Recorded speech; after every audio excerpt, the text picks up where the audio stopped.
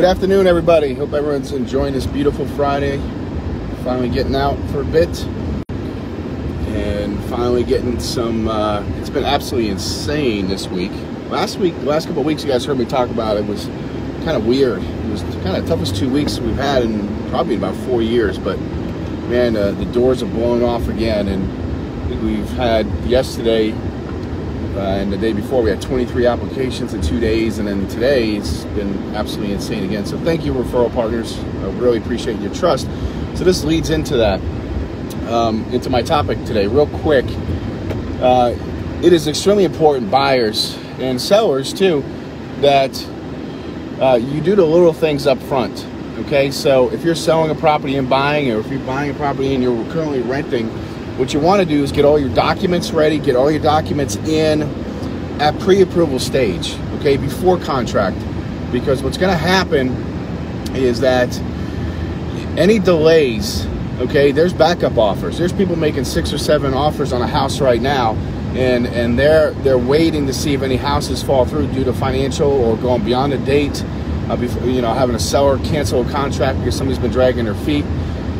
So these are all important things. So you got to get all your stuff, all your ducks in a row, and even to the point where you can pre-underwrite the file and have stuff ready to go. All right. So we just closed the VA loan in just over 3 weeks. I think it was like 23 days. And the reason why we do that is that we have everything lined up the right way. Now, we're not perfect. Okay. There's no lender perfect. There's no real estate agent perfect and everything else. But when you have systems in place, it really, really can put you, the real estate agent, you, the buyer, in the best position to purchase and not have to worry about, my gosh, this is going to go beyond and everything else. The other issue of that is, too, financially, we can control what we can control, okay?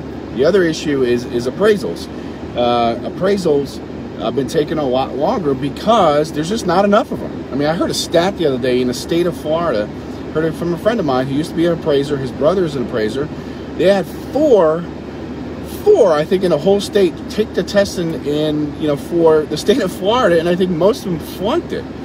So that just shows you it's crazy right now as far as that part. But financially, we can control what we can control, and part of that is buyers. Listen, get your lenders, get us what we need up front, and by doing that, we can be way ahead of the game. Okay, just trust me on this. I know some of the stuff sounds wacky and this and that, and we need all the bank statements. Even though 5 of them are blank, I get all that stuff. You're not a drug dealer. We totally understand.